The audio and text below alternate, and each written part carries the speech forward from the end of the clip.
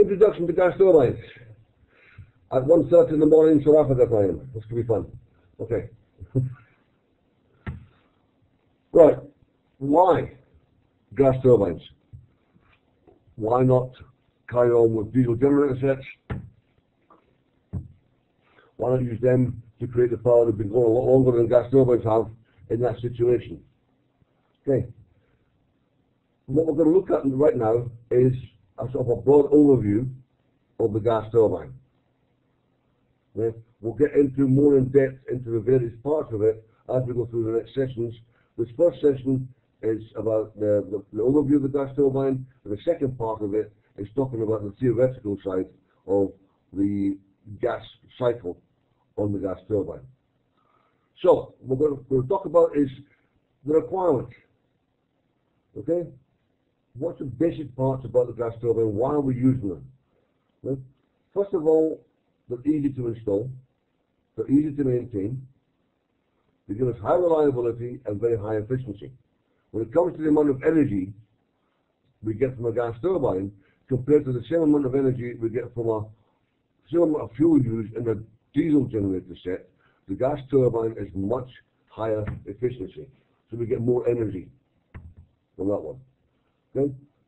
It's much easier to conform to environmental issues than things like a diesel engine or a coal-fired power station. Okay? We can use just about any fuel in a gas turbine as well. Provided we know what the fuel is going to be and we adjust the engine to suit, anything that can be measured can be used in a gas turbine. If we could measure coal dust, we could use coal dust. Yeah? We can't measure it, so we don't. But normally, a gas turbine is some sort of liquid fuel or gas, natural gas.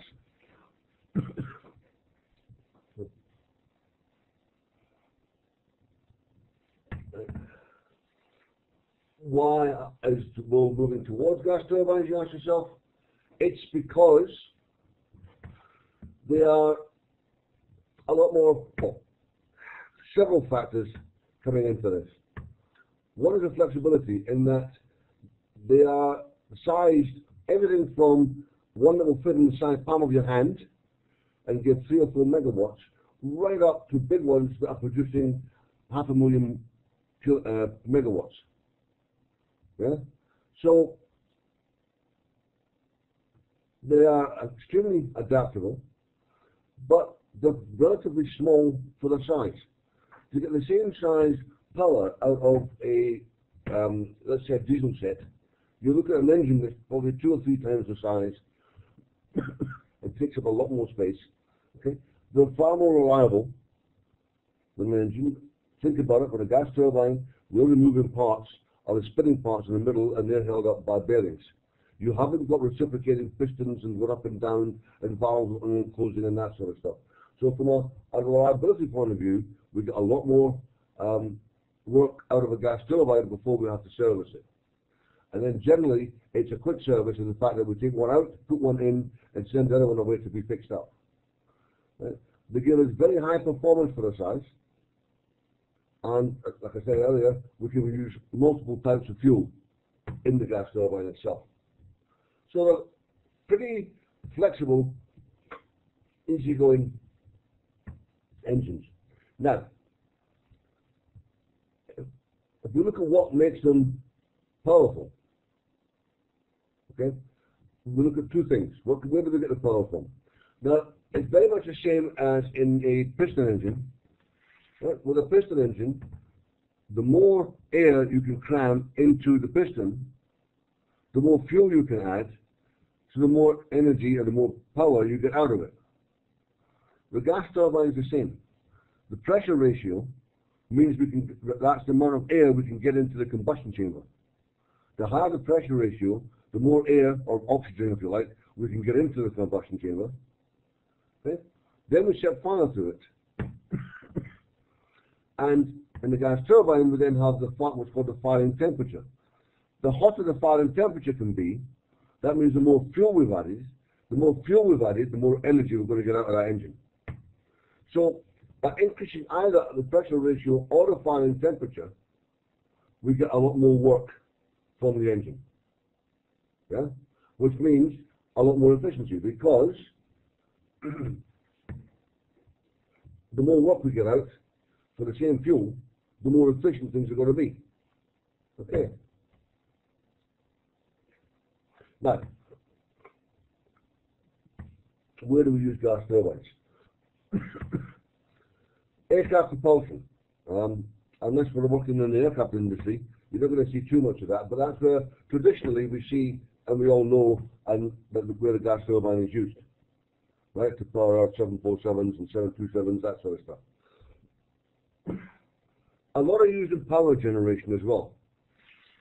In Europe, a lot of the power, quite a fair percentage of the power, is done using gas turbines in conjunction with heat generators to take the heat out of the exhaust gases, to give us some pretty high levels of power output for relatively low input as far as the fuel goes, or the natural gas goes.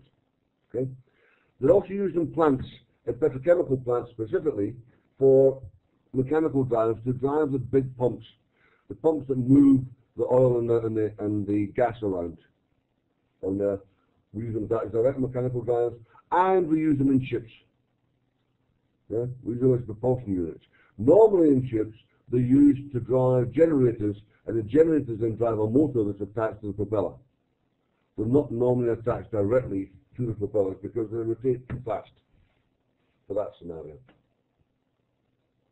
Okay. So, we mentioned the ones are, if we look at this, aircraft propulsion. 3 types of aircraft propulsion. We have a turbojet, a turboprop, and a turbofan. The difference here being the amount of air that goes through the engine. In the turbojet, that's a traditional pure jet engine that we all know and have read about on the aircraft. It sucks air in the front, pumps it through a compressor, puts compressed air into a combustion chamber, adds fuel, the air expands, rushes out the back across a turbine. The turbine takes some energy out of the air to turn the compressor, but then the air rushing out the back end falls under Newton's law, where you have every action has an equal and opposite reaction. If you force a large amount of air to go backwards, it's going to push the engine forwards. And that's the principle of a turbojet. We move large volumes of air in one direction, and we get thrust in the other direction. Now, if we then take that scenario, but we now want to drive a propeller on an aircraft, the engine is exactly the same, except for at the back we add another turbine. Now, a turbine is a wheel that takes energy from a fast-moving gas stream. Okay, so with a turbo propeller, what we do is the last stage of the turbine is a power turbine, and that's connected to a mechanical drive, which then moves forward and drives the propeller at the front. So in this case, we're taking the energy out of the gas stream before it leaves the engine to turn that last turbine, and the turbine is connected to a big propeller, and that's where we get our power from. Okay? So one, purely the jet of air coming out the back pushes us forward, and the turboprop, we take the energy out of that jet of air and turn it into mechanical energy to drive the propeller. And then lastly, we have what's normally used these days on most commercial, most airlines and most aircraft, is what's called the turbofan engine. Okay? These are used on commercial airlines, they're not used too much on the military stuff. A turbofan has, if you like, a multi-bladed propeller on the front. Okay? And most of that air is fed through a duct, a divergent duct at the front.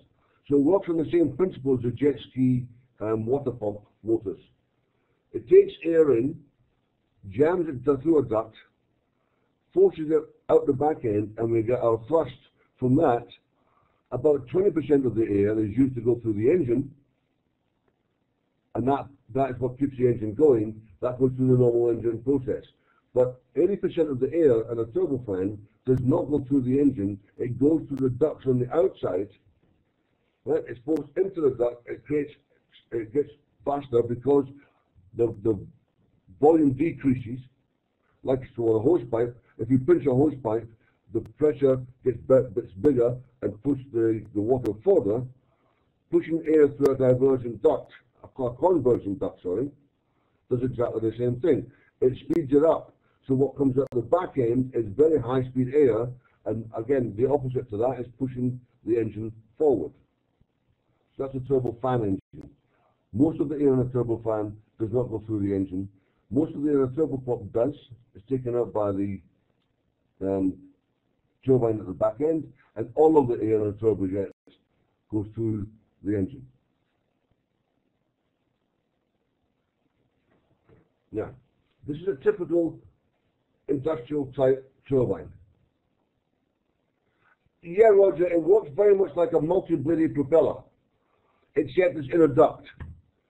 Now, the whole theory behind the water jets and that on these ski mobiles and that is that they take water or air and jam it through a convergent duct, and you've got to spray out the back end that's got a lot more energy than the mass that's coming in the front.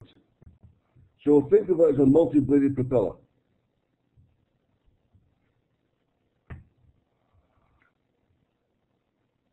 Now, if you look here, this is a pretty standard, but this is an industrial type turbine. We have our intakes here. Right? Now, we used to see them on aircraft, we have a big round thing at the front, and all the air goes into it. On an industrial one, there's our intake here. This will obviously come through a filter and through noise suppressors and all that sort of stuff. But the air will come into here.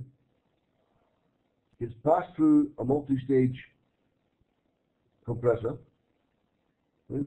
Moves into a combustion chamber where fuel is added. See the fuel pipes? Fuel is added in here. The air heats up and rushes at the back end across these turbines. Now the last turbine here is a power turbine, and that's the one that's connected by a shaft that comes all the way through to the gearbox at the front. So at the back end, we've got air rushing out that way, but this engine is not going anywhere. So the idea is to use the turbine to take as much energy from that air as possible and convert it to mechanical energy at the front to drive the gearbox and take the outputs there, and the shaft is there to drive this gearbox to give us whatever mechanical drive we need to whatever piece of equipment we want to drive with it.